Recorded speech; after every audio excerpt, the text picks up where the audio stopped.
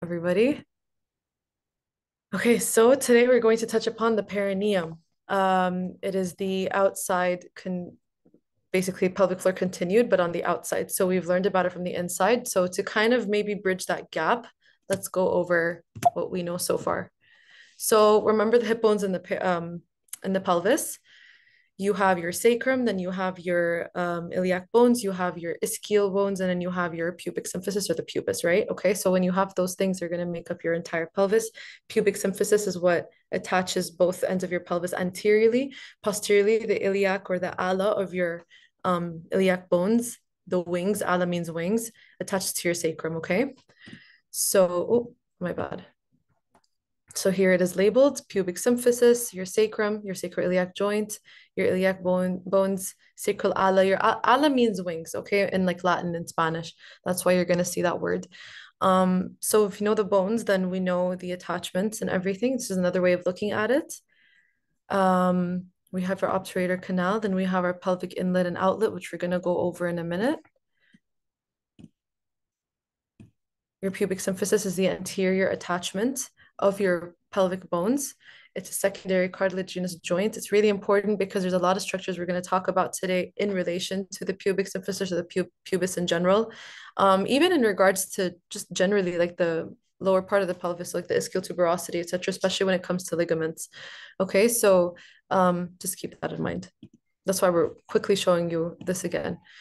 Okay, so the most important ligaments, these two ligaments are the sacrospinous ligament over here from the sacrum to the ischial spine, and the sacrotuberous ligament from the sacrum to the ischial tuberosity. Okay.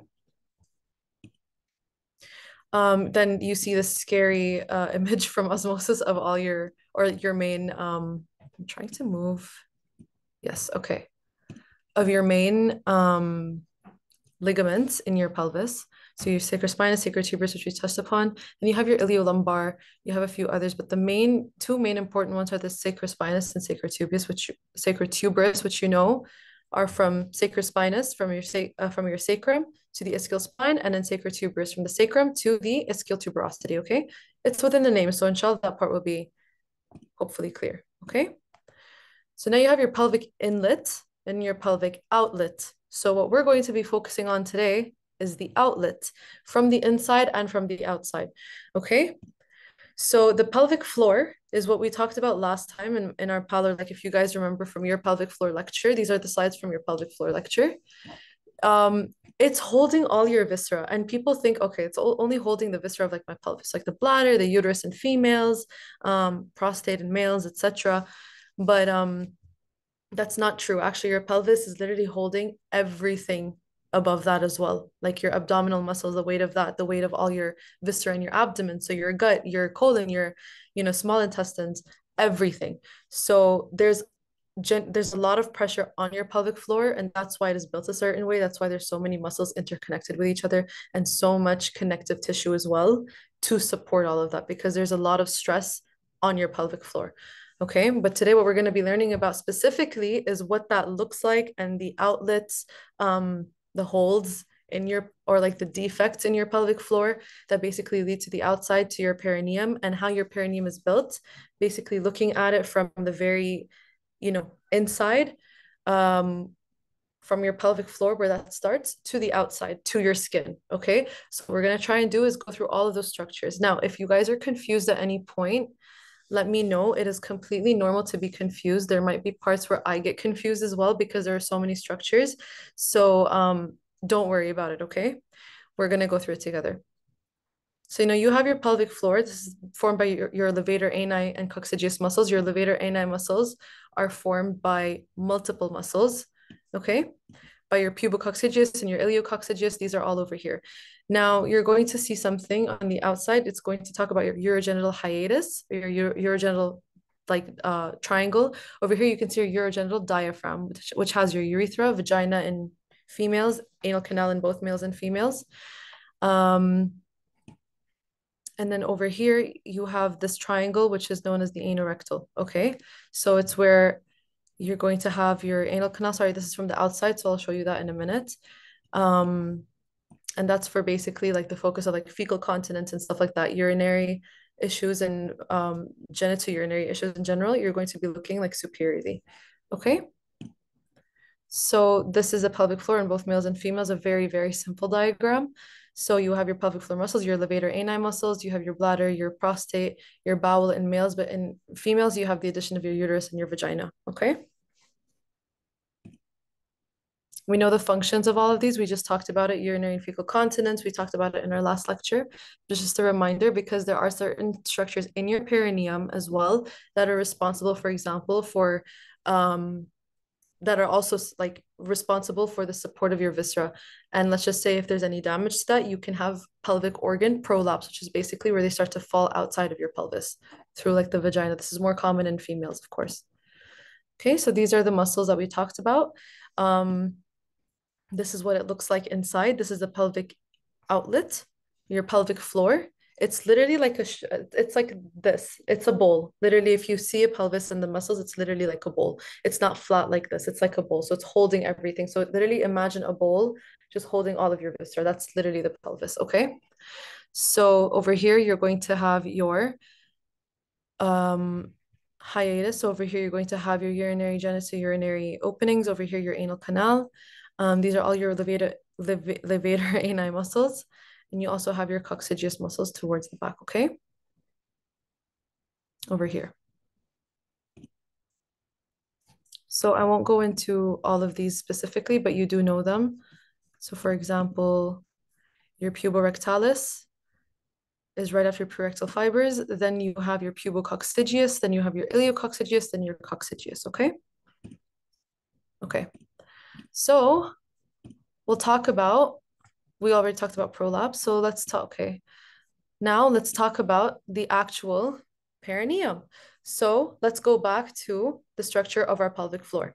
We have our levator ani muscles. Over here we have our urogenital diaphragm that has a urethral opening, vaginal opening as well in females. So over here we can tell it's of a male because you don't have a vaginal opening, you only have a urethral opening. And over here, you're going to see the coccygeus muscle as well and the piriformis muscle. So this is looking at it. So let's just say you're taking, you're looking inside the pelvis. Okay, so like you're looking literally at it from the inside. So this person, let's just say their head is towards you, their feet away from you, and that's the angle that you're looking at their pelvis. This is what you're looking at right now. Okay, so let's go on. So over here now, this is where a lot of the anatomy is going to start to come in. We're going to first focus on the muscles, okay? We have perforations in our muscles. We've literally talked about it. So we talked about the urogenital diaphragm, so the urethral and vaginal orifices. That is anteriorly. You notice that you have your urethra and you have your vagina. And behind that, you have your anal orifice or your anal canal, okay? We can see that over here. This is of a female and then this is of a male. Of a female, you'll see the vaginal opening over here. In a male, you won't. Of course, you're only going to see the urethral opening. In both, you'll see the anal canal, okay? So your perineal body is what we're going to talk about today. That is one of the most important structures that you guys need to know about. If you forget anything, just remember the perineal body. I'm not even kidding. That's one of the most important things that they want you to know. So for the perineal body, that is in between the vaginal canal and the anal canal, or the vaginal orifice and the anal orifice in females. And in males, it is in between the anal orifice or anal canal and the testicles, if you look at it like that from the outside in a male. But if you want to talk about it literally over here, it's in between the anal canal and the urethral opening because there's no vagina in males. Okay. A raphe or raphe is basically connective tissue. It's a connection basically tying together both of those muscles. Tying is not the right word to use, but you guys know exactly what I mean. Okay. This is what you need to know. Okay. So this is from the outside, as if, let's just say, a woman is in lithotomy position, basically the position that we call when a woman is giving birth in the hospital. So legs abducted and you're looking at the perineum straight. This is what you're going to be seeing, obviously with skin overlying it and connective tissue and the superficial and deep perineal pouches. But these are the muscular layers basically of the pelvic floor from that angle, okay? All right, so perineum. So anteriorly, let's first just talk about the perineum borders, okay? The perineum borders, look at the perineum as kind of like a diamond shaped thing, okay? So you can see it's almost like a diamond shape over here, or like a really ugly square, I guess. But anteriorly, you have your pubic symphysis, which we talked about. That's the anterior connection of your hip bones. Then you have posteriorly your coccyx. Okay, laterally, you have your ischial tuberosities. Over here, you guys remember what this is? This is your sacrospinal ligament.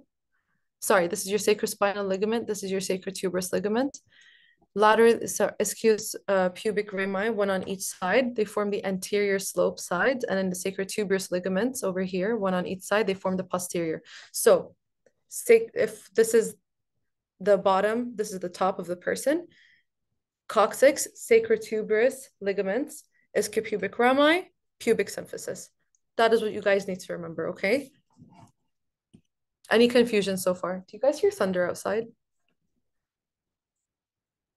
Any confusion so far, or is it good so far? Look at us, we're already on slide 25. So okay, no one's saying anything. So I think up until now it's pretty clear. If you guys have any confusion, please just stop me. Feel free to unmute or put it in the chat. But I can't see the chat too quickly or too often, so just like let me know, okay? Don't feel shy. All right, so going on, we know the muscular layer. You guys know what that looks like. So you know the pelvic floor muscles. That's all we have talked about so far with the orifices and the borders of the perineum, okay? Now, for a minute, let's just talk about how it actually looks, the perineum. Okay, then we're going to talk about all the in-between stuff, all the superficial and deep perineal structures, okay? So this is a female, this is a male. I think it's pretty obvious from the way it looks. Over here, you see a vaginal opening. Over here, you see a penis and the testicles. And over here, let's talk about the urogenital triangle over here, and then as well as the anorectal. Not really, the anal triangle, not the anorectal. It's the same thing, anal triangle, okay? So over here you'll see the vaginal opening. It's from the outside. This is your urethra, this is the clitoris, okay? Over here in the males, you'll see the testicles and then the penis in the urogenital opening, because the urethra is coming through the penis. It's not a separate opening. And then in the anal triangle, it's the same as females. You're only going to see the anal aperture, anal orifice, anal canal, okay? So you can put this into context if you can imagine the muscles behind as well, okay? So now let's look at the superficial perineum. You have the anal triangles bound by the tip of the coccyx on each side and the sacrotuberous ligament. So let's go over that again. So if we draw these triangles over here, I wish I had like a pen on my thing, but it doesn't allow me to draw.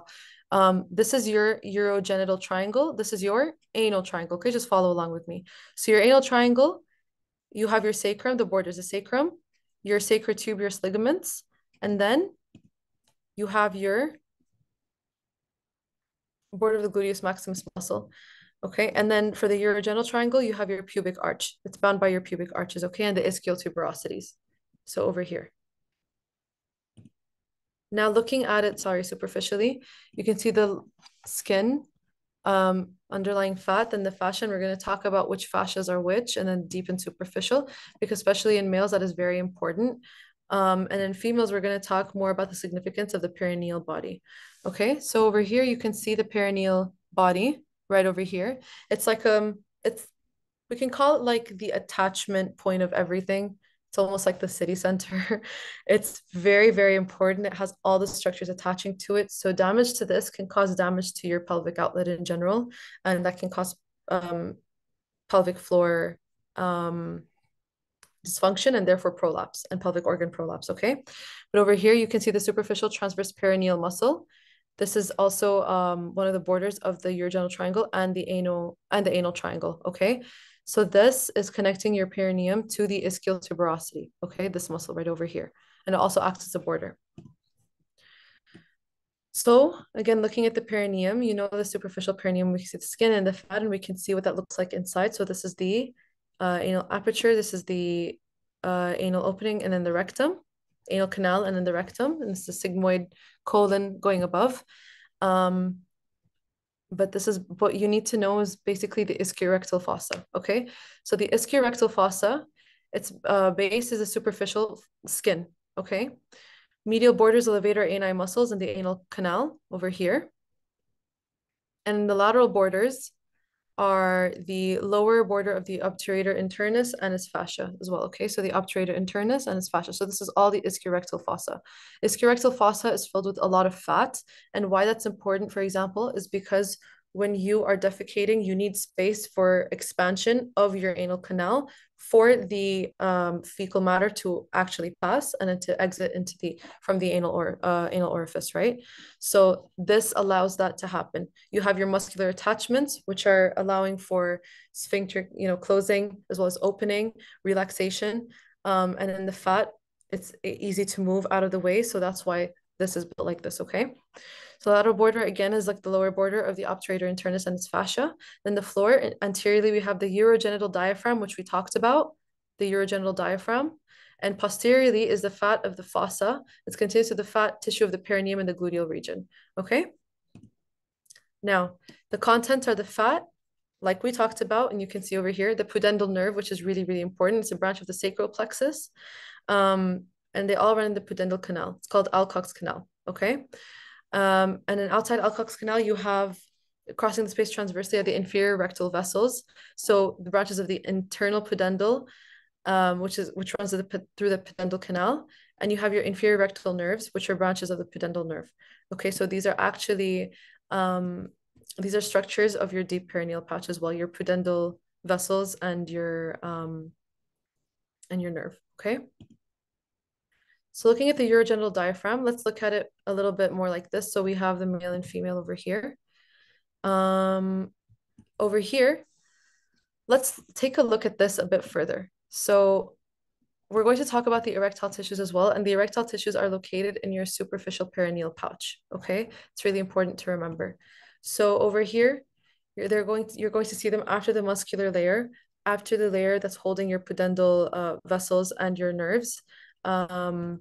And your Cowper's glands, for example, in males. After that, you're going to see the erectile tissues more superficially. That's in your superficial perineal pouch. Okay, so the erectile tissues in males and females are slightly different. Over here, you can see the glands of the penis, the body of the penis, and then the, I guess, equivalent structure in females is the clitoris, and we can see over here the roots, the glands of the clitoris, and then the body of the clitoris. And this is what fills up with blood. So for example, in males, when males get an erection, it's because of the filling up of blood into the vasculature of their penis.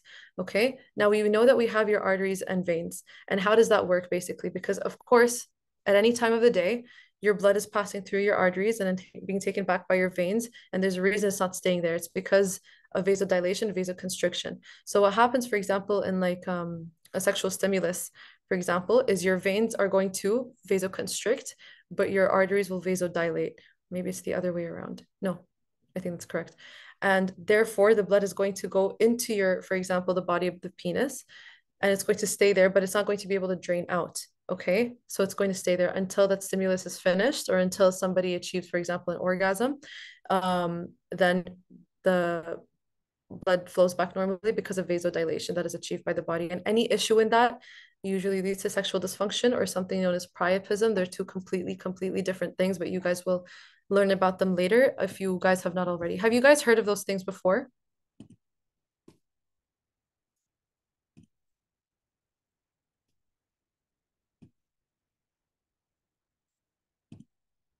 Okay, perfect. Great.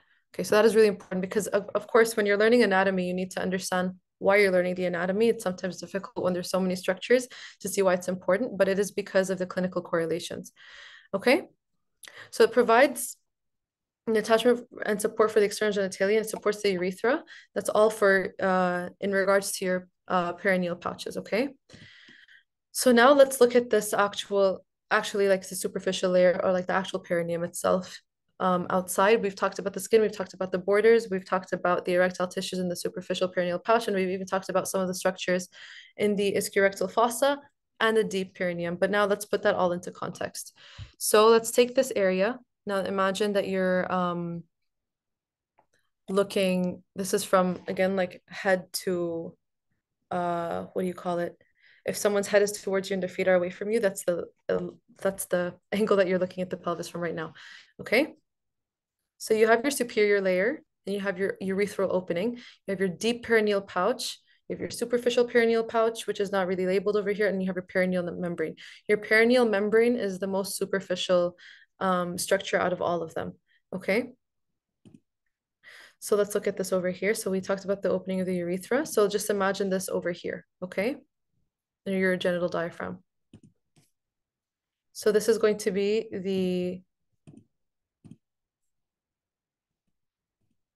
sorry.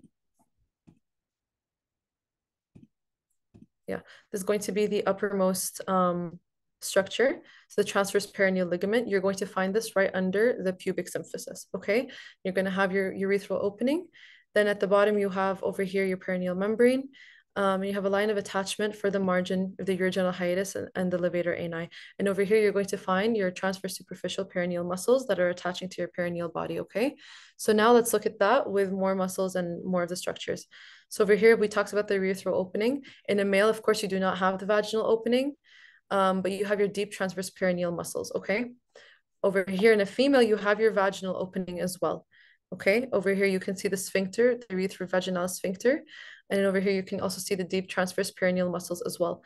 So just think about this. This is, of course, in your body. We've already talked about this, but we're just basically detaching it to look at the structure specifically in the perineal pouch, okay? You have your deep transverse perineal muscles, like we mentioned, and then you have your superior inferior levels of fascia.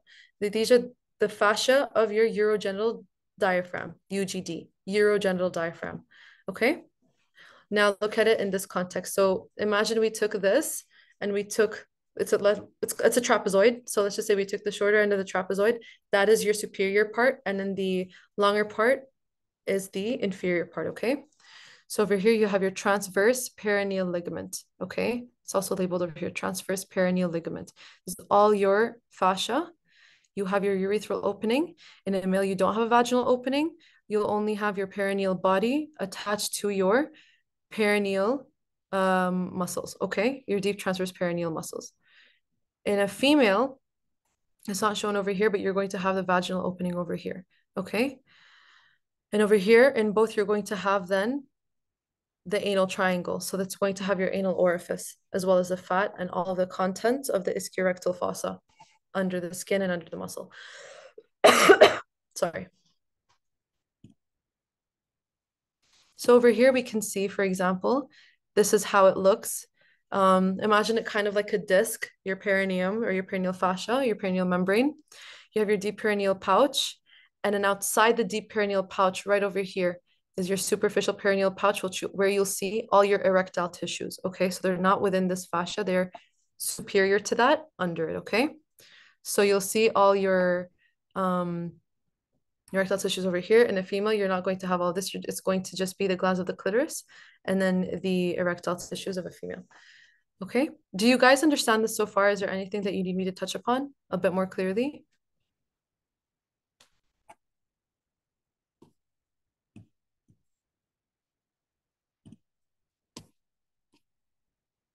Okay, great. So I'm just going to move on. Over here, sorry, one last thing that's important to note is the dorsal vein of the penis. It is passing in between the pubic symphysis and the transverse perineal ligament. Okay, so now let's look at the fascias. And the fascias are really important because, again, there is a clinical correlation as to why you need to know this, and we will talk about that briefly. So you have your male structure and your female structures. Okay, so these are both, imagine men and women both in like lithotomy position. So they have their legs abducted and you're looking straight at their perineum. Over here, you can see the penis. You can see bulbospongious muscle. This is uncovered now as if we lifted the fascia. And we have our deep perineal muscles, transverse muscles, which are attached to the perineal body. And under that, we have our anal orifice. In the female, we have our perineal body over here, deep transverse perineal muscles over here. We have vaginal opening, urethral opening, the clitoris. And then under, we have the erectile tissues, which we can't see as clearly over here. Okay. Actually, over here we can, never mind. Bulb of the vestibule. We can even see the arteries coming, and these arteries come from the pudendal vessels that are in the deep perineal pouch. Okay. So posteriorly, there's two layers that fuse with each other. It's called Colles and Buck's fascia. Can you guys tell me a bit about Colles and Buck's fascia, like what you know about it?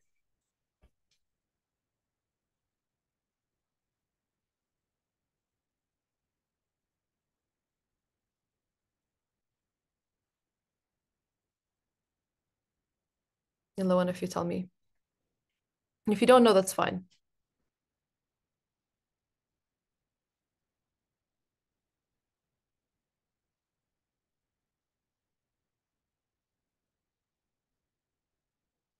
Okay. So you have a deep and superficial fascia. So you have your Buck's and Colles fascia. So Buck's fascia is known as your more deep fascia. It's around the shaft of your penis, and then Colles fascia spreads out a bit farther. So let's talk about that in a bit more. Um, we'll talk about that in a bit more detail, but first, just a quick practice question. So which of the following structures is not found in the deep perineal pouch? A, your internal pudendal vessels, B, Cowper's glands, C, erectile tissues, or D, membranous urethra. What do you guys think?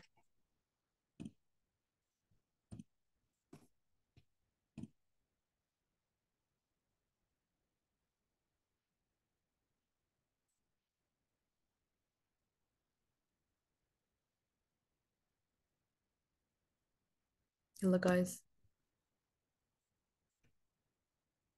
Okay, so one said D. Um, Other attendee, what do you think?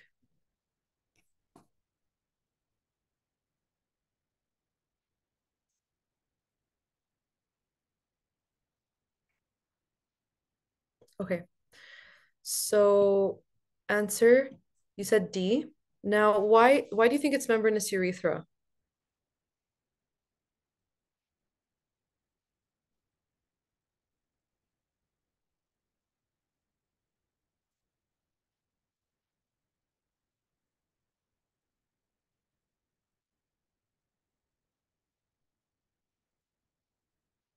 Okay, well, let's go over the answer. So it's actually erectile tissue. So remember that we said that the superficial perineal pouch holds the erectile tissues.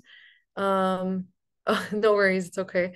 Everything else over here is in the deep perineal pouch. So your internal pudendal vessels, nerve, your Cowper's glands in males, and your membranous urethra. Because your membranous urethra is farther back. It's not like your bulbar urethra.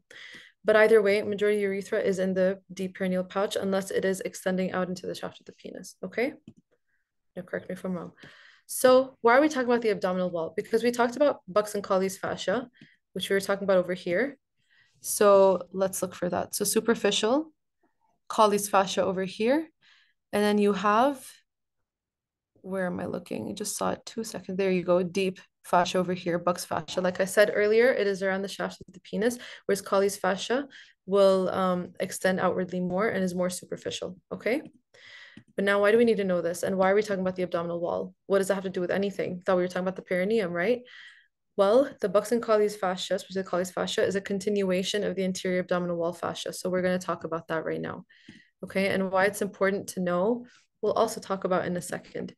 So knowing the actual layers of your abdominal wall is important for this. So, you have your skin, then you have your superficial fascia, your fatty layers, known as Camper's fascia.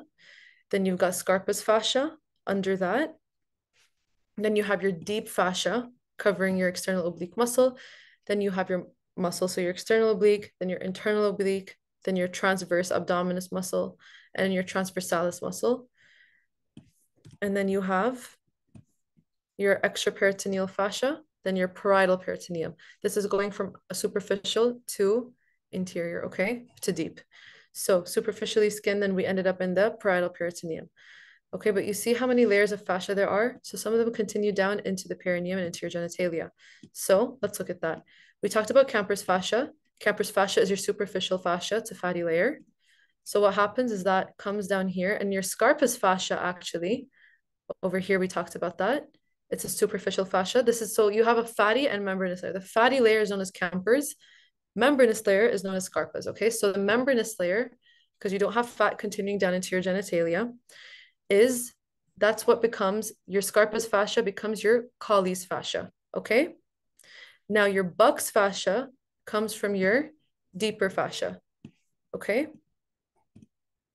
But the interesting thing is buccal fascia, your deep fascia, only extends around the shaft of the penis. It does not go, for example, around the testicles. It doesn't go further than that the way Colles fascia and Dartis fascia does. Dartis fascia and Colles fascia are the same derivatives, the same thing, okay? Like same superficial fascia, I mean.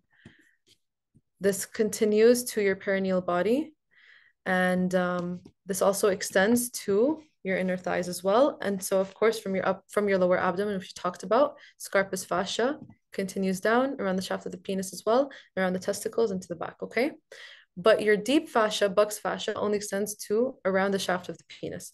Is that clear so far? Is there anything that you need me to go over once again over here? We're almost done.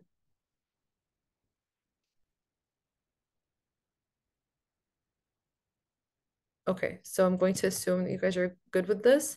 Again, if you guys need me to stop at any time, just let me know.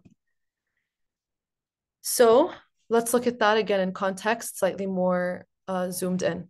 Over here, you can see your perineal body, your perineal membrane. These are your transverse perineal muscles. Over here, you can see buccal fascia, okay, covering. Then you have Colles fascia over here, which will surround all of that, okay? Buccal fascia goes around your vessels and erectile tissues, the body of your penis, whereas Colles fascia will also go around that, but will also extend to your inner thighs and to your lower abdomen, okay? Colles and Dardas are the same thing, so superficial perineal fascia, okay? It's like the same derivative. Buccal fascia is also known as, I honestly don't know how to say this nicely, Gallaudet fascia. That's your deep perineal fascia, okay? So remember, buccal deep, Colles superficial, okay? Your Camper's fascia ends over here. Fatty fascia does not, the superficial fatty layer does not continue down. It's only the membranous layer that continues down. So remember that, okay? Just went over this. So in a female, the perineum, this is what it looks like. So you have your buccal fascia and your Colles fascia. Buccal fascia is your deeper fascia, and in your Colles fascia, again, it's like your superficial fascia. And then you have Camper's fascia over here. Camper's fascia, again, is your fatty layer. Doesn't continue in the shaft of the penis in a male. That's the most important thing you guys need to know. Okay? So this is the external covering, basically, of your perineum. Is there anything that you guys need me to go over? We've went over the muscles. We went over the vessels. We went over the nerve. Your terminal branches of your nerves and your vessels all end up in the superficial perineal pouch, supplying all the structures around. But is there anything that you guys need me to go over for this? Or are we good?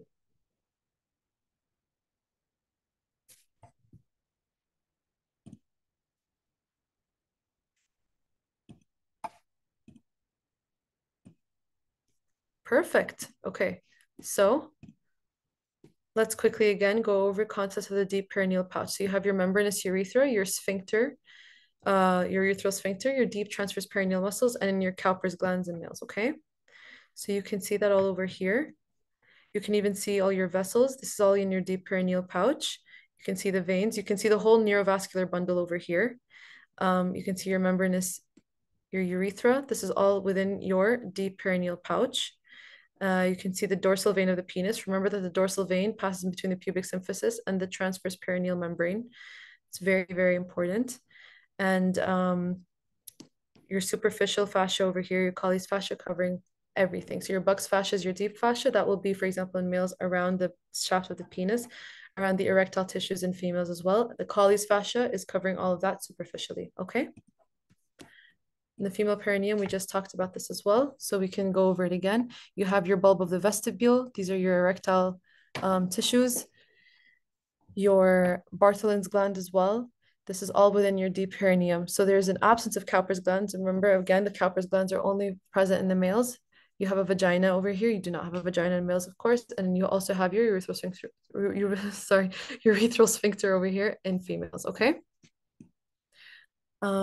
Is that clear? I think so far you guys have said that's clear. It was just repetition. So you have your perineal membrane, buccal fascia covering your erectile tissues, and then you have Colles fascia on top of that, which is superficial.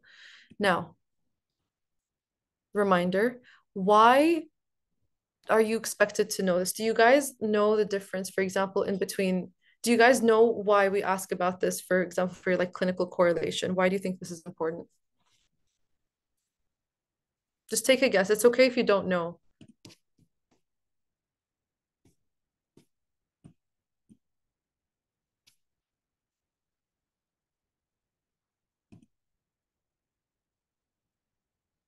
Okay. So we need to know about it in cases of urine extravasation and also blood. So for example, trauma, any issues in any of the fascia, we need to know.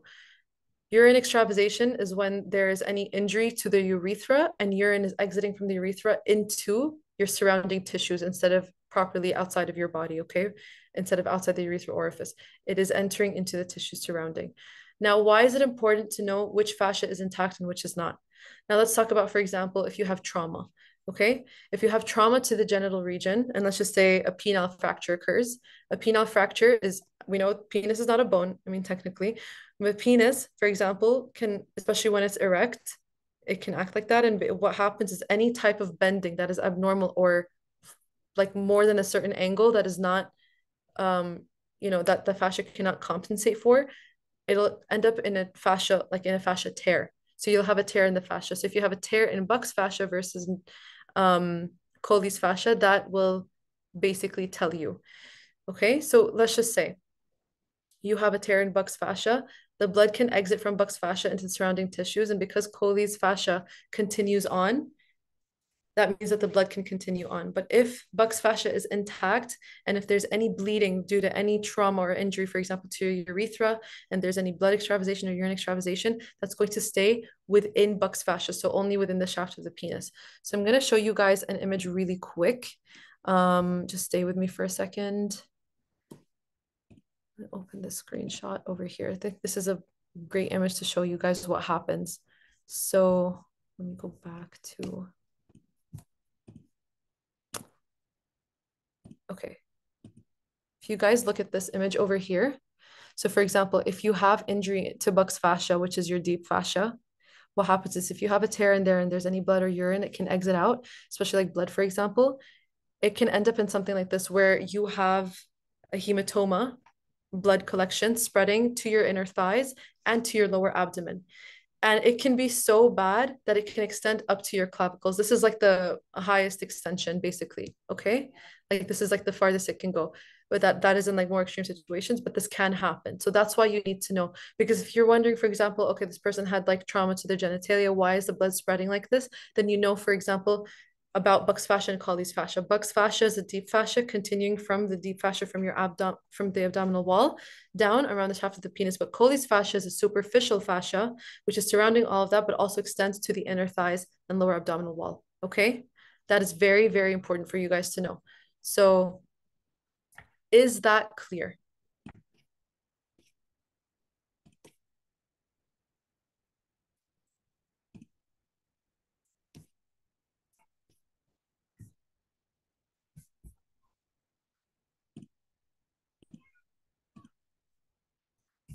Okay, so with that, we're almost done.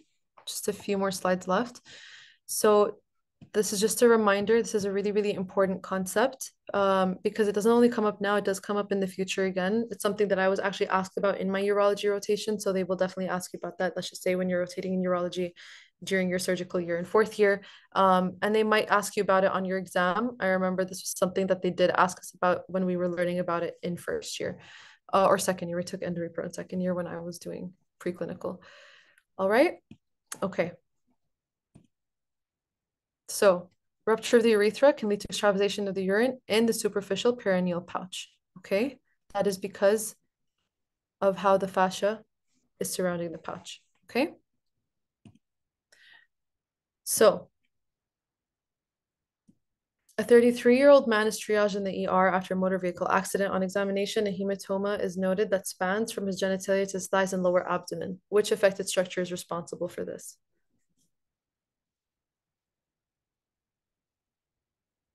What do you guys think? Is it A, deep perineal membrane, B, Buck's fascia, C, Colles fascia, or D, all of the above?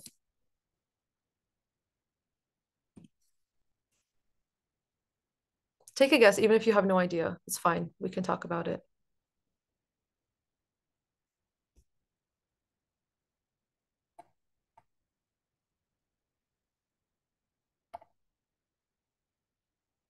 Okay, so you said D. Okay, but we just talked about it. So when there's injury to which fascia, when will it start to spread everywhere?